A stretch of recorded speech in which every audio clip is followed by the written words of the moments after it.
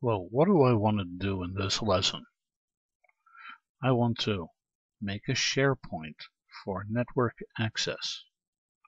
Then I want to connect to that share using a TCP/IP address. Then I want to list out the files that are contained therein.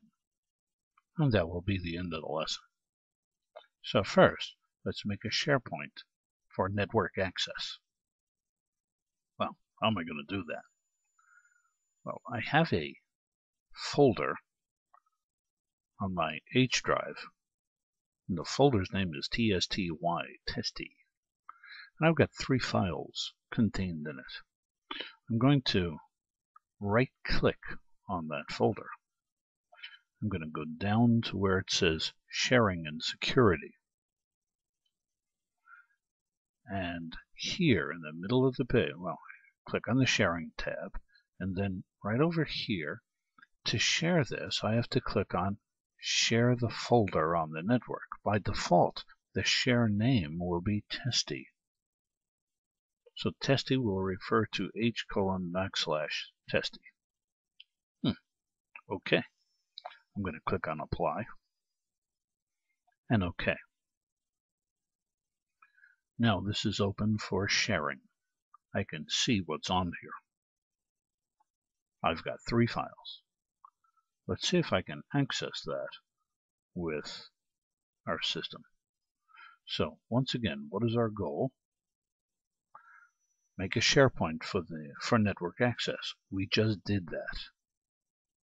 Next, I want to connect to that share using a TCP/IP address. That's what we're going to do now. In order to do that, I have to import OS. All right. The next thing I do is I say x is equal to os.listdir, open parens, and now I'm going to give the TCP/IP address of myself. Oh, I could use that reflexive one, 127.0.0.1. That everybody's computer is that number to itself. Okay, here we go. //. Oh, wait a minute. I'm going to have to prefix every one of those 2 backslashes because this is an IP address with an escape character, each one of those. So this one gets a backslash, and the other one gets a backslash.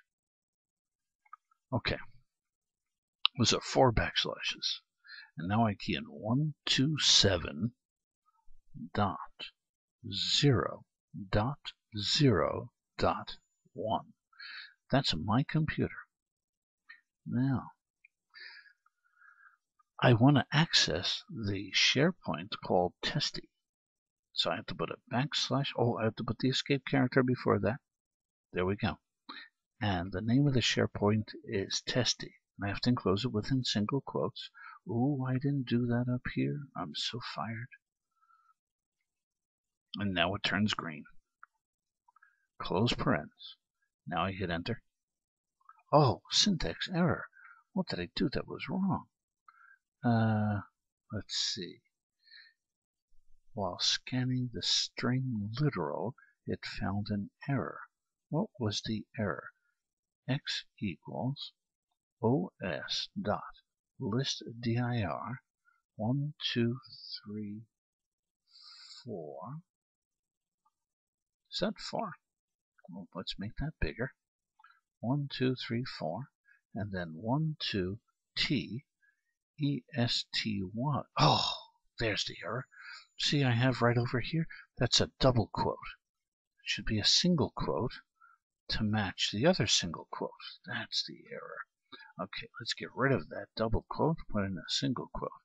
I have a single quote here, then I have to have a matching single quote there. They can't be different. Good. Now I hit enter, and it's done. What is in X? Key in X, and I hit enter, and there are my files. Let's check them to make sure that they are correct. 1, bigtest.txt, that's my guy there. 2, file 2 on testy pptx. 2, file 2 on testy pptx, 3, test on testy.txt, 3, test on testy.txt. Those are colorful names, aren't they? Oh, wow, that's great. That is wonderful. Let's print them out in a neater fashion. How would I do that? For every I in X, print I. Yes. Now remember, X is this guy here, the directory listing that was assigned to X in the previous statement. Okay?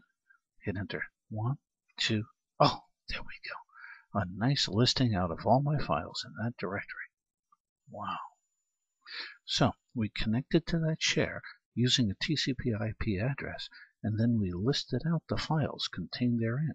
We did it in 2 ways. First, we just keyed in the letter X, and it printed it out, looking a little bit nasty sloppy. And then we used a for loop to print them out, making them look needy. Very nice and neat. Nice and needy. That's a better way to say that.